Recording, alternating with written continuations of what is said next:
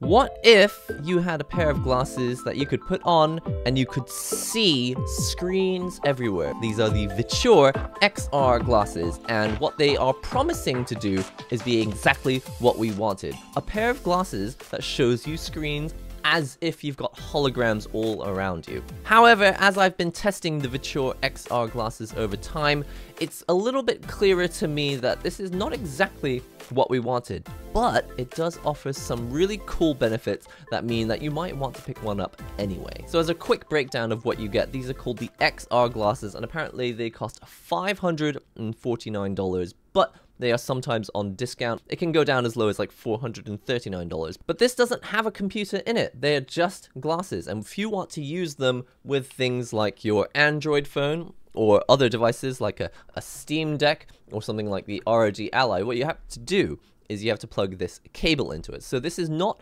cable free. If you want to use these glasses to see cool stuff around you, you're essentially tethering yourself to a device. Plug this cable on like this, it's magnetic. You plug this into your Android phone or your ROG Ally, and then you can see what's on the screen of your device in these glasses. But to give you an idea of what actually happens, basically you put these glasses on and you will see a screen in front of you. Now that screen can actually do one of two things. You can fix it in place so that when you move away, the screen stays there, or you can use the second option where you have the screen in front of you and it stays in front of you wherever you look. Now if you want to stream movies and watch YouTube and that sort of thing, but you don't want to plug it into your phone, then you can also plug this into this, which is the Neckband. If you unfold it, you can actually put it on your neck, and now I've basically got an Apple TV hanging around my neck and I can see the screen in the glasses. Now, if you do want this neckband, remember it's going to cost you another $200, and if you want the case that keeps it charged, it's another $90 on top of that. These glasses are never going to be used completely wirelessly, which is kind of strange because I feel like the dream was to have XR glasses that you put on, you can see everything. It's like Tony Stark's glasses from the Avengers. You're always going to be wired to this, the neckband, or you're going to be using a longer wire plugged into your phone. But because you're always plugged into the neckband or your phone, it means that you don't need batteries to run this. Now, in general, the XR glasses are actually really impressive. When you put them on, they don't look that different from a pair of sunglasses. They're not the coolest sunglasses I've ever seen, but, you know, they do look like a pair of glasses. They don't look like a giant VR headset. But the next thing is that the screen quality is actually really nice. So that's pretty much all you want. A pair of glasses that shows you a screen so that you can play games or watch YouTube in a screen that kind of floats in front of you. But this is where it starts to get a little bit complicated. Although the technology is so impressive that it's basically exactly what we asked for, glasses with a screen in it, it's also not what we wanted, and I'll explain why. The technology is really cool, okay? You've got a pair of sunglasses, and in front of them, you've got transparent screens, so you can see through them, but as you can already see, it's very, very dark. What actually happens is that it feels like you're wearing a pair of sunglasses and there's a screen in front of you, and then it's just really, really dark for about 70% of the screen. And then at the bottom of that screen, along the bottom and around the edges, there is slightly less dark area that you can kind of see what's around your room. And then outside of that, in the periphery, you can actually see just like a normal pair of glasses. Just outside the edges, you can just see the periphery at normal brightness. What that means is that when you've got these glasses on, it's pretty dark. It's as dark as if you had a pair of pretty dark sunglasses on. And then the top part in the middle, which is about 50 to 60% of your visual area, is even darker. So if you're on a plane and you're not really looking at stuff around you anyway, it's basically just a really nice big screen that you've got in front of you, which basically solves the issue of having to like hunch over and look down at your Steam Deck or your Nintendo Switch. You can just look straight forward and hold your Steam Deck like this in your lap and just play games in a super comfortable position. So in that regard, it's amazing, and it's something I can't really do with my VR headsets. If I sat in a plane with my Meta Quest, or if I got a Meta Quest 2 or the new one's coming out soon, the Meta Quest 3, I still don't think there's a way to plug a cable directly into a Steam Deck or Nintendo Switch and have the screen in front of you. I think there just still isn't a way to do that easily. So the other cool thing about these glasses that people talk about is that it's like having a giant TV in front of you. However, there are two ways to make a screen look really big. First of all, you can buy a giant 60-inch TV and put it far away, or you can just grab your phone and just put it right in front of your face. It looks much more like a screen right in front of you like this than it does look like a 60-inch TV that's far away.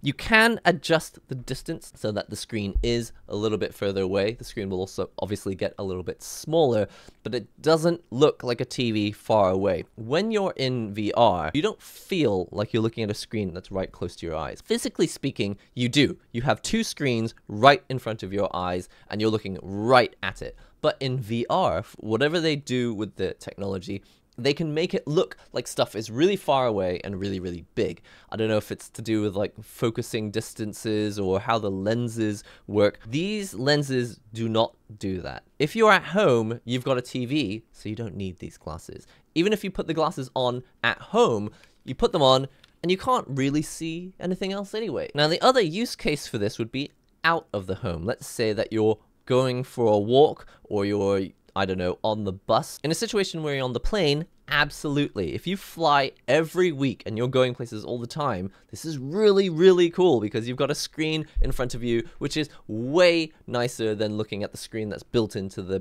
back of the seat in front of you. So on a plane, yes. I also don't really care how I look on a plane.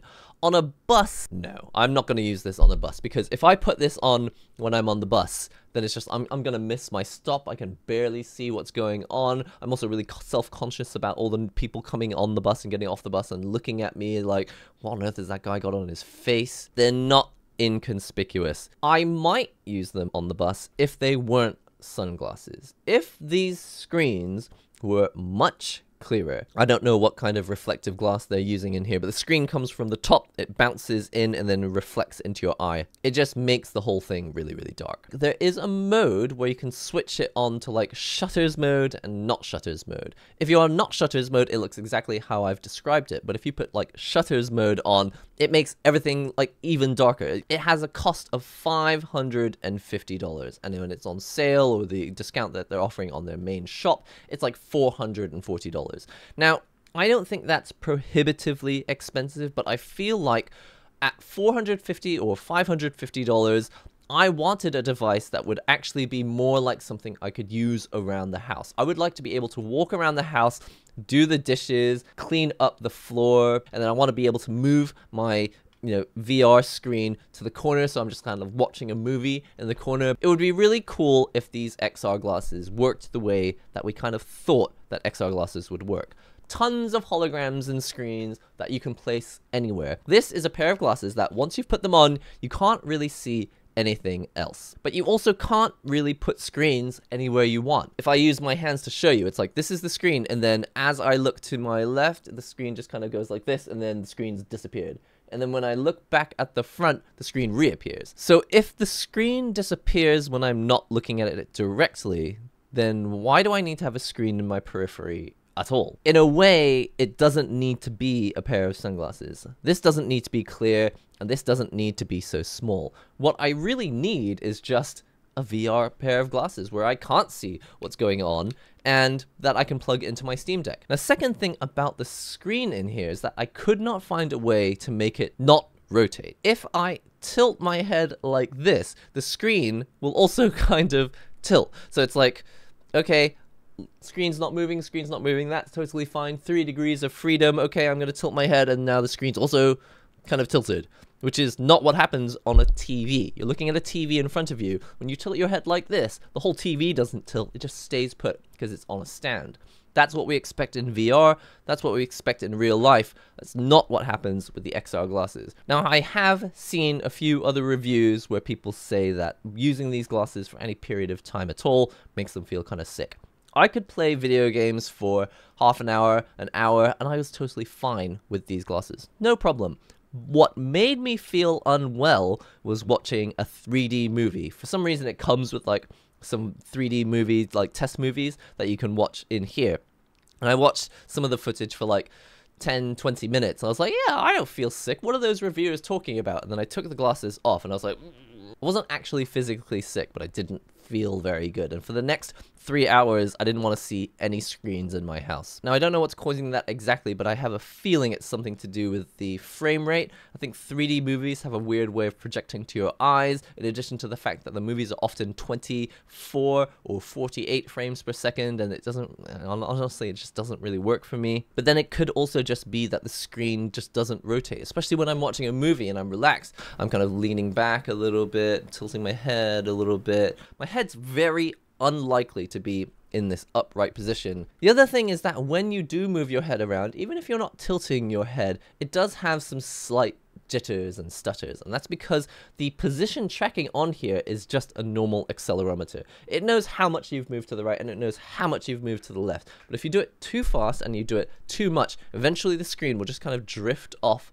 somewhere else. It was pretty good though. I didn't feel like I had to do it very often, but when I was testing it, like really violently moving my head around, it did eventually kind of drift off. And that's because it doesn't have cameras on the front like a VR headset. Now this is the mobile dock. It's like $160, which I think is quite a reasonable price, and it's quite cool because it can do all sorts of things. Basically, you can plug pretty much any HDMI device that you want to into the HDMI port. You can plug your Nintendo Switch in or other USB-C devices directly in using the USB-C port, and there are actually 2 outputs for XR glasses. So if you and a friend both spent $550 on your XR glasses, you could both plug into one switch and you could both see the screen in front of you. You wouldn't have to be sharing a tiny screen. You could just look straight up at your giant screens in front of you. And then on top of all that, it also helps the Switch last longer, or the Steam Deck, whatever you're plugging into it, because this is also a mobile battery. There's plenty more